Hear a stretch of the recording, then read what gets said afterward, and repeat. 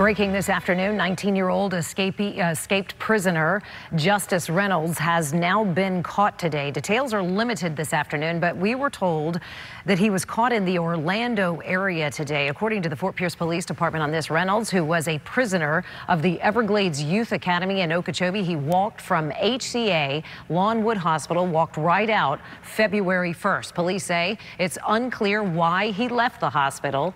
Stay with WPTV News Channel 5. We're going to continue to stay on top of this story. We will update you both on air and online as well.